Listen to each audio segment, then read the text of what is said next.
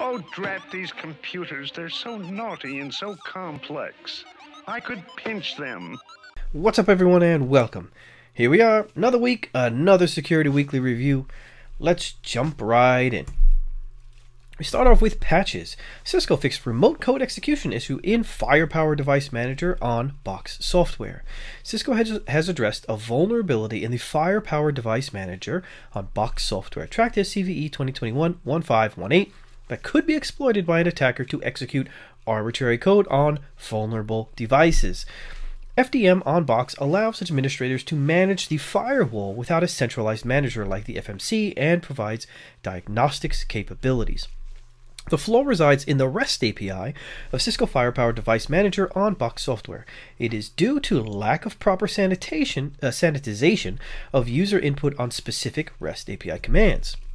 A vulnerability in the REST API of Cisco Firepower Device Manager on Box software could allow an authenticated remote attacker to execute arbitrary code on the underlying operating system of an affected device. Next up, Pulse Connect secure VPN appliances that could be exploited to execute arbitrary code with root privileges. IT firm Avanti released security updates to address multiple vulnerabilities in its Pulse Connect secure VPN appliances. The most severe flaw, tracked as CVE 2021-22937, is a high-severity remote code execution vulnerability that resides in the admin web interface of Pulse Connect Secure. A remote attacker could exploit the flaw to overwrite arbitrary files and gain code execution with root privileges. The flaw received a CVSS score of 9.1. Experts pointed out that it results from a bypass of the patch release in October 2021 to address the then CVE 2020-8260 issue. Successful exploitation of this issue results in remote code execution on the underlying operating system with root privileges. An attacker with such access will be able to circumvent any restrictions enforced via the web application, as well as remount the file system, allowing them to create a persistent backdoor, extract and decrypt credentials, compromise VPN clients, or pivot into the internal network. VMware addresses critical flaws in its products. VMware has released security updates to address multiple flaws in its products, including a critical issue that could allow an attacker to access confidential information. A couple of vulnerabilities tracked as CVE 2021-22002 and CVE 2021-22003 impact Workspace ONE Access, Identity Manager, vRealize Automation, Cloud Foundation, and vRealize Suite Lifecycle Manager. A remote attacker could exploit the flaw to overwrite arbitrary files and gain code execution with root privileges. The flaw received a CVSS score of 9.1. Experts pointed out that it results from a bypass of the patch released in October 2021 to address the CVE 2020-8260 issue. CVE 2021-22002 is related to VMware Workspace ONE Access and Identity Manager, which allows to the CFG web app and diagnostic endpoints via port 443 by using a custom host header. Furthermore, VMware Workspace ONE Access and Identity Manager allow the /CFG web app and diagnostic endpoints on port 8443 to be accessed via port 443 using a custom host header. VMware has evaluated this issue to be of important severity, with a maximum CVSS version 3 base score of 8.6, states the report, and reads the security advisory published by the company. A malicious actor with network access to port 443 could tamper with host headers to facilitate access to the /CFG web app. In addition, a malicious actor could access /CFG diagnostic endpoints without authentication. The CVE 2021-22003 flaw is an information disclosure vulnerability that resides in the VMware Workspace ONE Access and Identity Management. Both solutions unintentionally provide a login interface on port 7443. An attacker could exploit the issue to enumerate the users or conduct brute force attack on the endpoint. We move on to attacks, vulnerabilities, and updates. Starting off with Ghost Emperor, a new Chinese-speaking threat actor targets Southeast Asia. Kaspersky experts spotted a previously undocumented Chinese-speaking threat actor tracked as Ghost Emperor that is targeting Microsoft Exchange flaws in attacks on high-profile victims. The long-running operation carried out by the group mostly targeted entities in Southeast Asia, including several government entities and telecom companies. Ghost Emperor used a loading scheme that relies on a component of the Cheat Engine open source project, which allows it to bypass the Windows driver signature enforcement mechanism. The group stands out because it uses a formerly unknown Windows kernel mode rootkit. Rootkits provide remote control access over the servers they target. Acting covertly, rootkits are notorious for hiding from investigators and security solutions. To bypass the Windows driver signature enforcement mechanism, Ghost Emperor uses a loading scheme involving a component of, again, the open source project named Cheat Engine.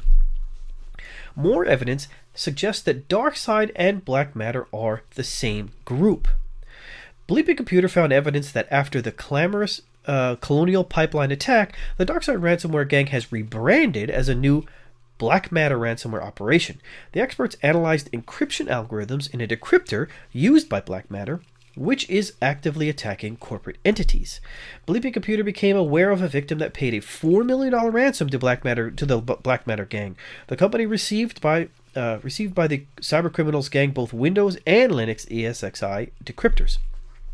Bleeping Computer shared a decryptor from a Black Matter victim with MCSoft CTO Fabian Wosar, who confirmed that the new ransomware gang is using the same unique encryption methods, a custom implementation of Salsa 20 Matrix, implemented by DarkSide. Now, honestly, I have no idea who these guys are. What I can say is that it is known that Black Matter claims to be using the best parts from other known ransomware groups. In an interview with the Recorded Future, a Black Matter group member specifically said they used DarkSide, Lockbit, and Revel as a base for their ransomware. He said in his interview, the executable itself has incorporated the ideas of Lockbit, Revel, and partly DarkSide. The web part has incorporated the technical approach of DarkSide since, as he says, we consider it the most structurally correct. Separate companies for each target and so on. Those are the things that they incorporated from DarkSide. So maybe the entire DarkSide group rebranded, or maybe just some members from DarkSide, Lockbit and Revel kind of banded together to form this new group, or just maybe it's a completely new group. Who knows? You know, less than 2 weeks ago or 2.5 weeks ago, they were saying they believe that Black Matter was Revel. Now they're saying that they believe Black Matter is DarkSide rebranded. Only time will tell, and who knows if we'll ever find out. Just know that Black Matter is a force. They're incorporating some really, really serious stuff from these other groups, things that they've learned, so it's a dangerous entity to be attacked by. Data leak affects about 3,000 New York City students and 100 employee officials confirmed.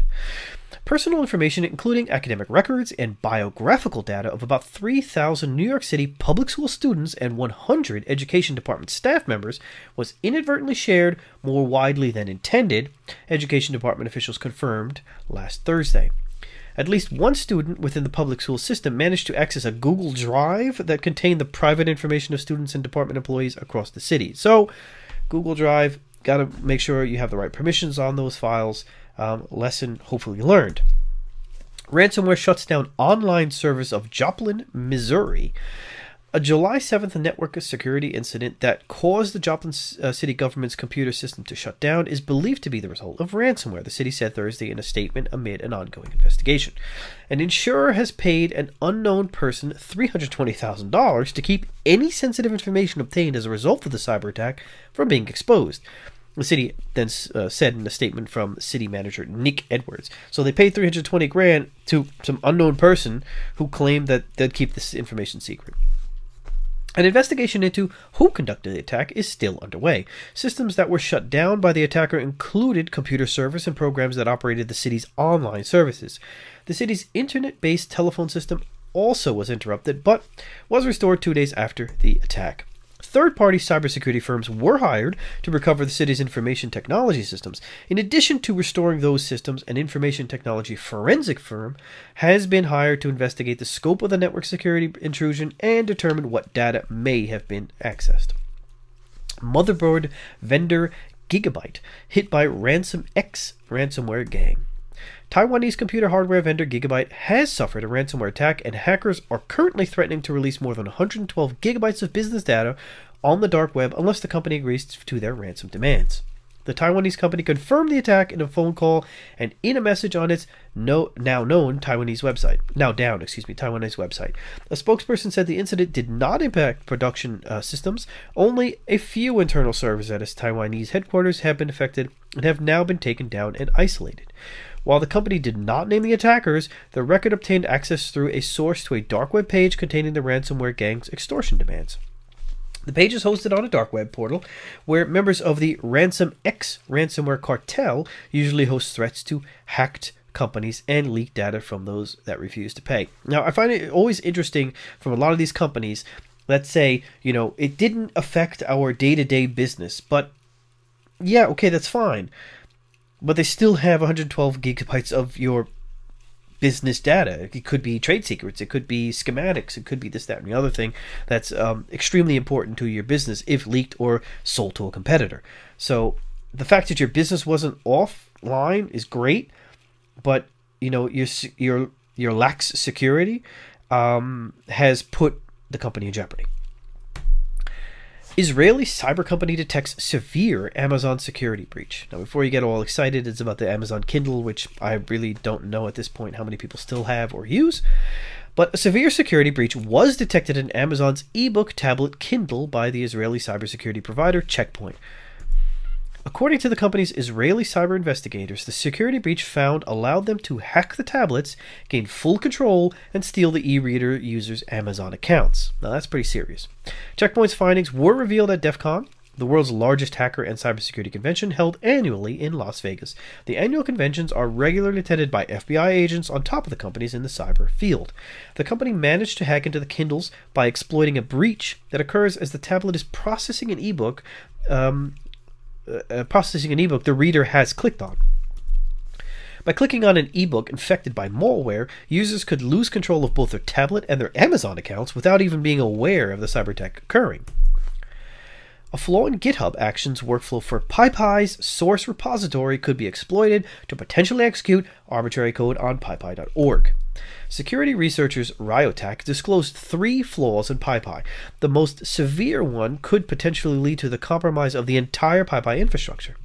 Python Package Index, PyPi, is the official third-party software repository for Python.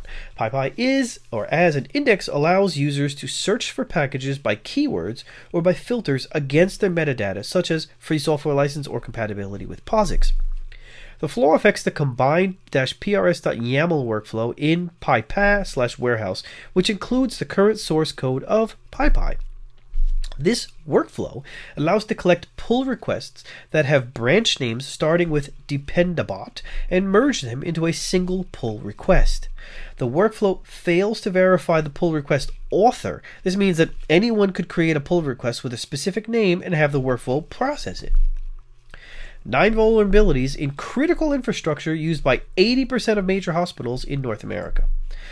ARMIS researchers have identified a set of 9 critical vulnerabilities in the leading solution for pneumatic tube systems in North America, the TransLogic PTS system by Swisslog Healthcare. This system is used in over 80% of hospitals in North America and installed in more than 3,000 hospitals worldwide. PTS systems play a crucial role in patient care and are utilized nearly 100% of the time. Dubbed Pond Piper, the vulnerabilities allow for complete takeover of the TransLogic Nexus control panel, which powers all current models of TransLogic PTS stations. Older IP-connected TransLogic stations are also impacted, but are no longer supported by Swisslog. The Swisslog PTS system is vital to hospital operations as it automates logistics and the transport of materials throughout the hospital via a network of pneumatic tubes.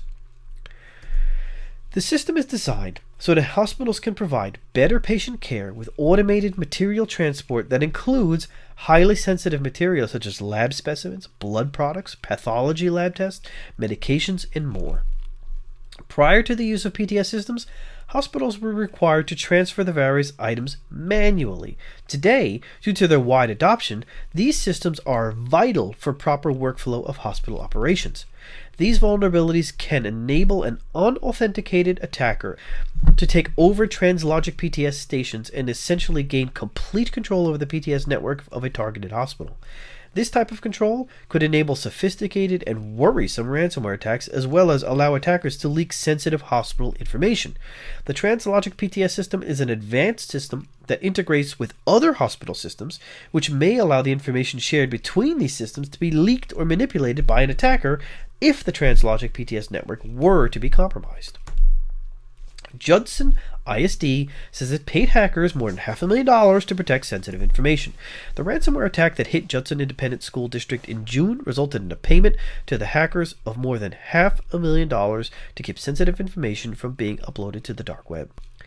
The ransom payment of $547,045 will keep identifiable information from being published online in places where other threat actors could potentially access and misuse this data.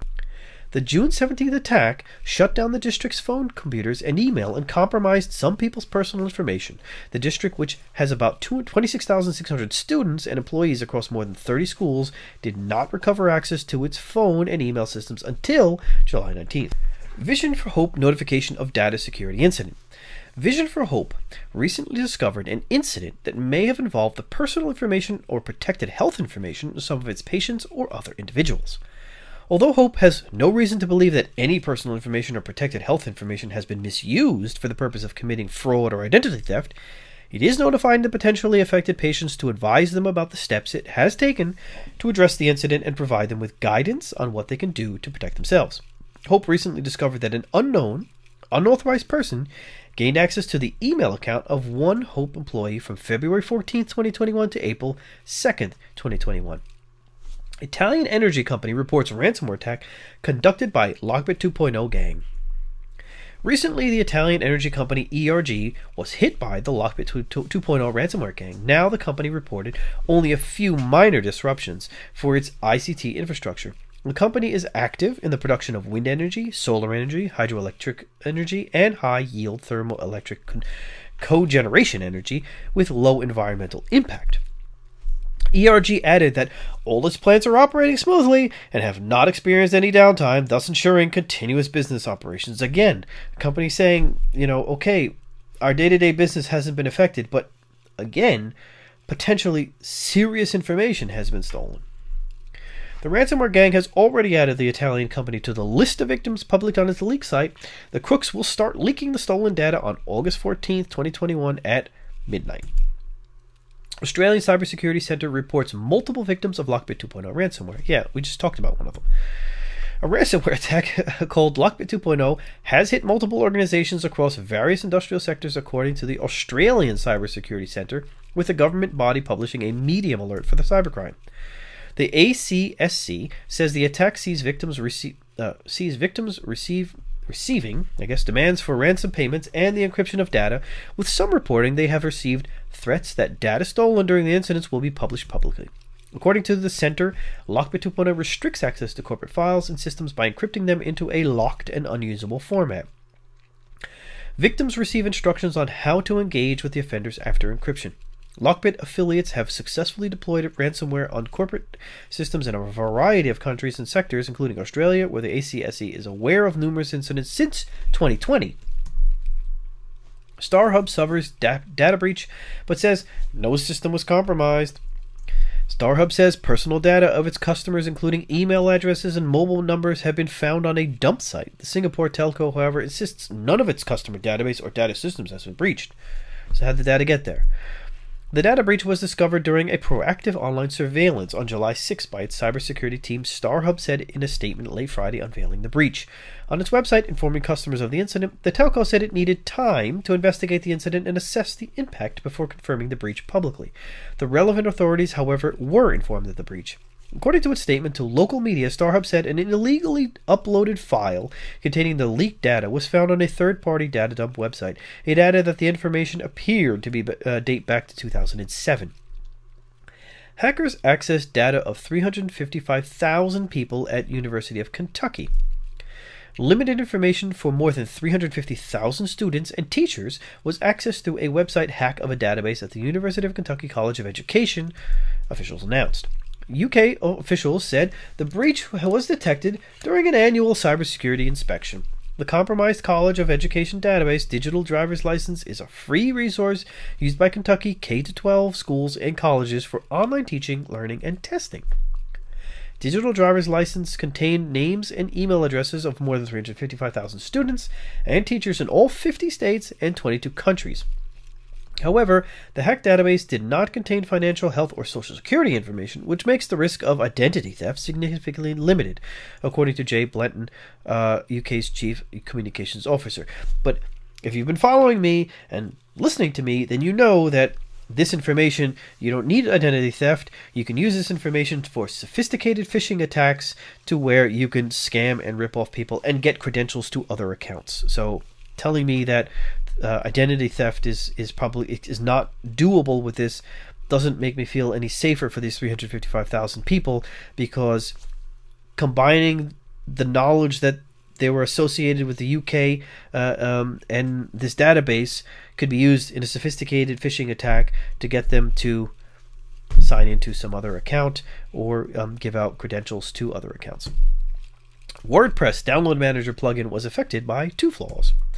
Researchers from WordFence team discovered a vulnerability tracked as CVE 2021-34639 affecting the WordPress Download Manager plugin that could allow attackers to execute arbitrary code under specific configurations. The flaw could allow authors and other users with the upload files capability to upload files with PHP 4 extensions as well as other potentially executable files. The plugin was vulnerable to a double extension attack that could occur when attackers submit a file with multiple extensions in order to get it being executed. Experts pointed out that although the CVSS score of this vulnerability is 7.5, its exploitation is not simple because in a real attack scenario, the use of a .htaccess file in the downloads directory, making it difficult to execute uploaded files. Infra-Halt is a set of vulnerabilities affecting a popular TCP/IP library, commonly OT devices manufactured by more than 200 vendors. Security researchers found security teams at Forescout and JFrog have disclosed today 14 vulnerabilities that impact a popular TCP/IP library named Niche Stack, commonly used in industrial equipment and operational technology, devices manufactured by more than 200 vendors. Niche Stack, aka Inter-Niche Stack, is a proprietary TCP/IP stack developed originally by Inter-Niche Technologies and acquired by HCC Embedded in 2016. Niche Stack is used by several devices in the operational technology and critical infrastructure space, such as the popular Siemens S7 line of PLCs.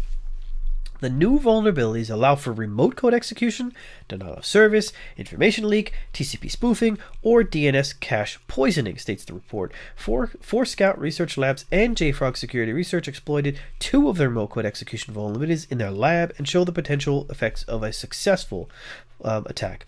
The flaw could be exploited by a threat actor that has gained access to the OT network of an organization. Advanced Technology Ventures discloses ransomware attack and data breach. Advanced Technology Ventures is an American venture capital firm with more than $1.8 billion in capital under management. The venture capital firm this week disclosed a ransomware attack. Threat actors have also stolen the personal information of some of its private investors. ATV reported that the security breach took place in July. The ransomware operators stole financial information stored on two servers before encrypting them.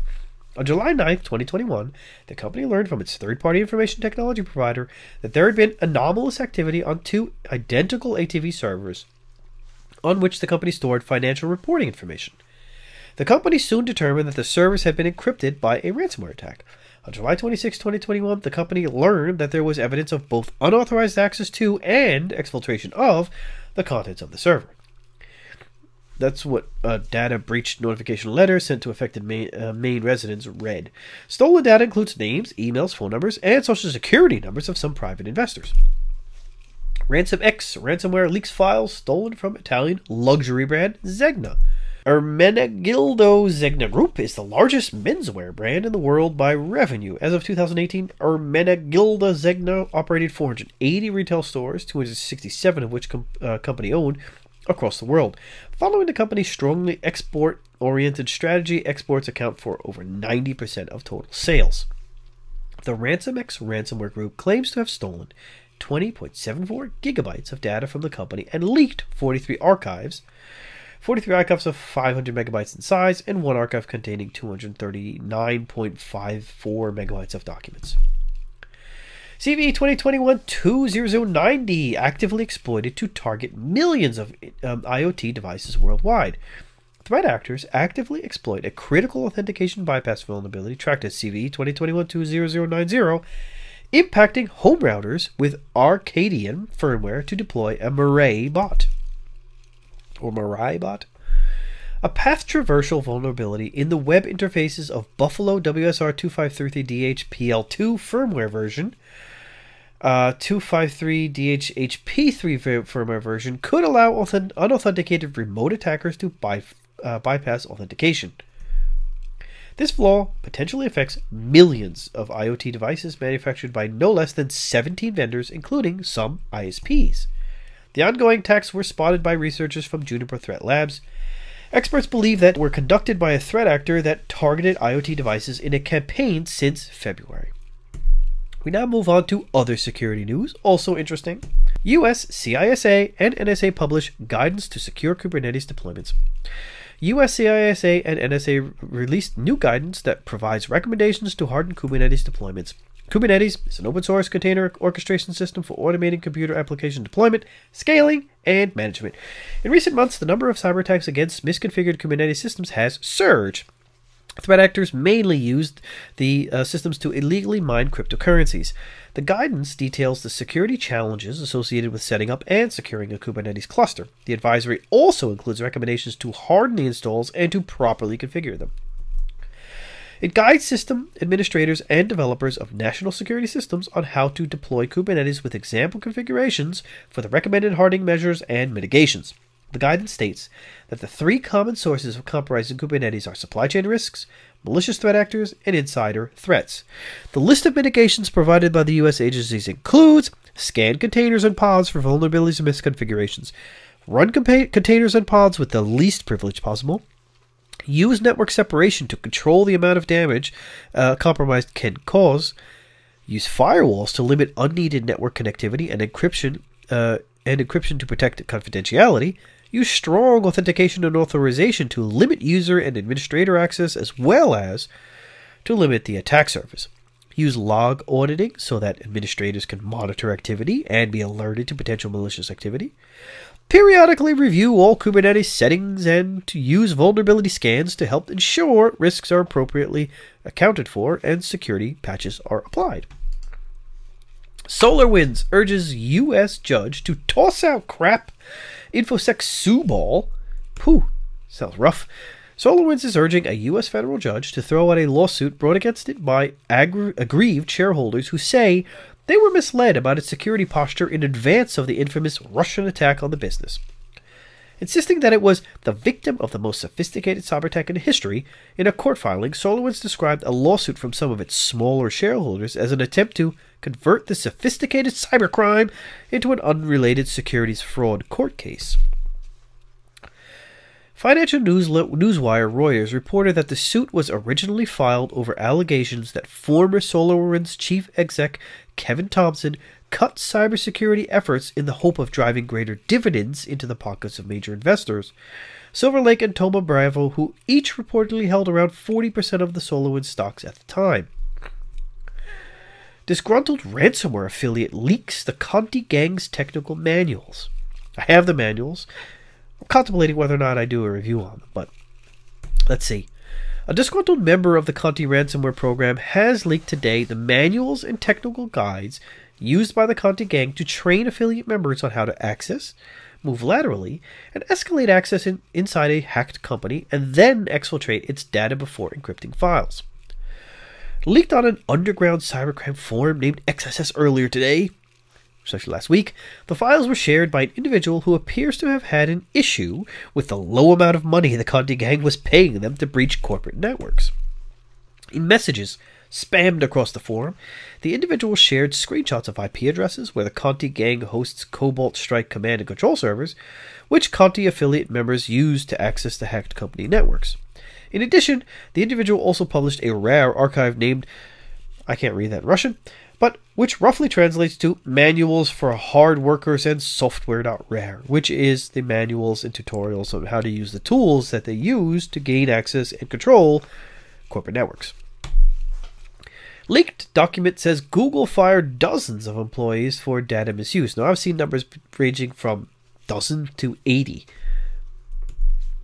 Google fired dozens of employees between 2018 and 2020 for abusing their access to the company's tools or data, with some workers potentially facing allegations of accessing Google user or employee data, according to an internal Google document obtained by Motherboard. The document provides concrete figures on an often delicate part of tech giants' operations, investigations into how the company's own employees leverage their positions to steal, leak, or abuse data they may have access to. Insider abuse is a problem across the tech industry. Motherboard previously uncovered instances at Facebook, Snapchat, and MySpace, with employees in some cases using their access to stalk or otherwise spy on users. The document says that Google terminated 36 employees in 2020 to security-related issues.